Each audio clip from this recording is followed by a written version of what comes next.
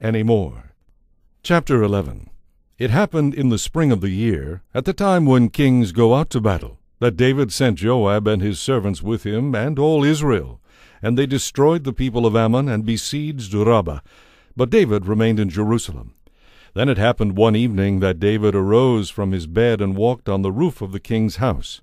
And from the roof he saw a woman bathing, and the woman was very beautiful to behold. So David sent and inquired about the woman, and someone said, "Is this not Bathsheba, the daughter of Eliam, the wife of Uriah the Hittite?" Then David sent messengers and took her, and she came to him, and he lay with her, for she was cleansed from her impurity, and she returned to her house. And the woman conceived, so she sent and told David, and said, "I am with child." Then David sent to Joab, saying, "Send me Uriah the Hittite." And Joab sent Uriah to David. When Uriah had come to him, David asked how Joab was doing, and how the people were doing, and how the war prospered. And David said to Uriah, "Go down to your house and wash your feet." So Uriah departed from the king's house, and a gift of food from the king followed him. But Uriah slept at the door of the king's house with all the servants of his lord, and did not go down to his house. So when they told David, saying, "Uriah did not go down to his house," David said to Uriah, "Did you not come from a journey? Why did you not go down to your house?" And Uriah said to David, "The ark and Israel and Judah are dwelling in tents, and my lord Joab and the servants of my lord are encamped in the open fields. Shall I then go to my house to eat and drink, and to lie with my wife? As you live, and as your soul lives, I will not do this thing." Then David said to Uriah, "Wait here today also, and tomorrow I will let you depart." So Uriah remained in Jerusalem that day and the next. Now when David called him, he ate and drank before him, and he made him drunk. And at evening he went out to lie on his bed with the servants of his lord, but he did not go down to his house. In the morning it happened that David wrote a letter to Joab, and sent it by the hand of Uriah.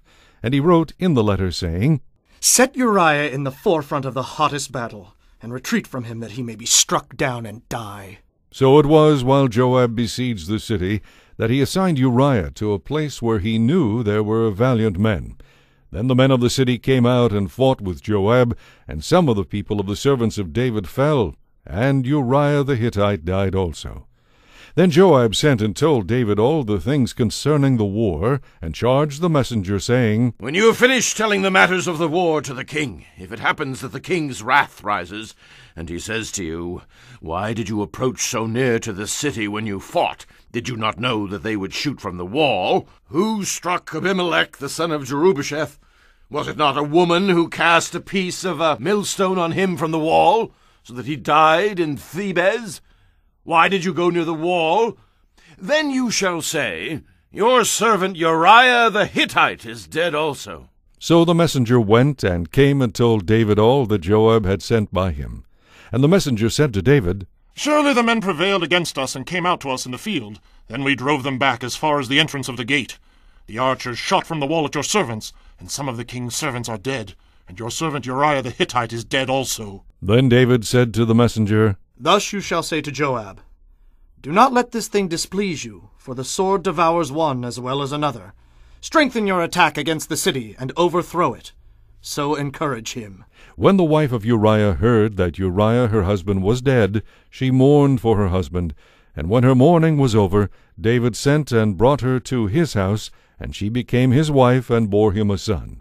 But the thing that David had done displeased the Lord.